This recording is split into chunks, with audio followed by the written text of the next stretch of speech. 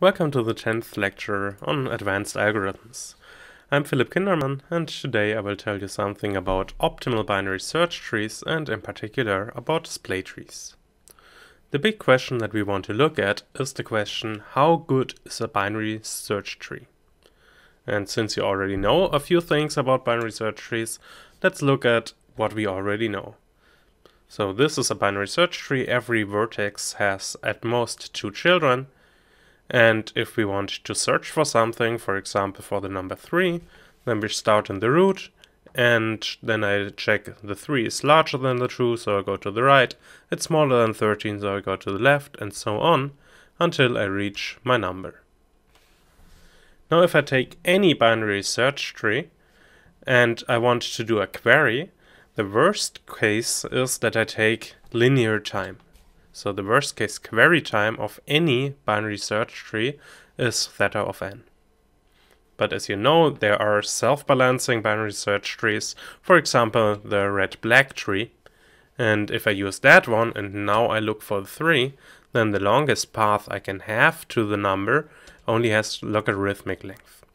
So for these red-black trees, for example, or AVL trees or whatever you like, the worst case query time is theta of log n. And that is usually what we use to analyze how good something is. We look at the worst case. And you probably also all know that this is optimal, so it is not possible to get a binary search tree where we get a better query time for any input. But what if we know the input before? Well, if I know before I build the tree that I will look for a 3, then it's quite easy. I just put the 3 at the root, and now my query takes only constant time. So if I look for something that I don't know of, then I can do it in logarithmic time. I cannot do better. If I know what it is, then I can do it in constant time. But usually you don't use a tree to only look for a single number, but you will look for several numbers. So we'll have a sequence of queries. For example, first you might want to look for the 2, then for the 13, and then for the 5.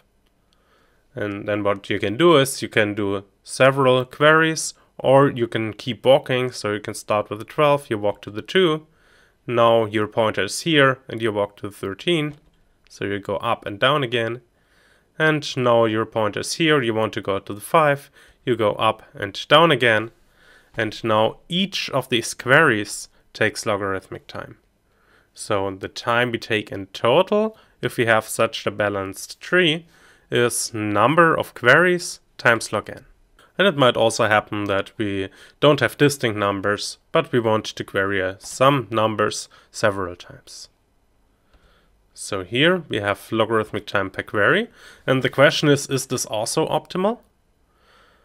Well, again, if we know the sequence of queries, then we can build a tree that is better suited for this. So if we know we want to query only 2, 13, 2, 13, and so on, we just put them at the top, and now we can do each of them in constant time. But if we have a long sequence of queries and we want to look at many different numbers, or we want to look at each of them but different number of times, then it gets more complicated to create such a tree. And then also it gets more complicated to measure how good a tree is. And that depends entirely on the model, how we want to measure the optimality of a tree.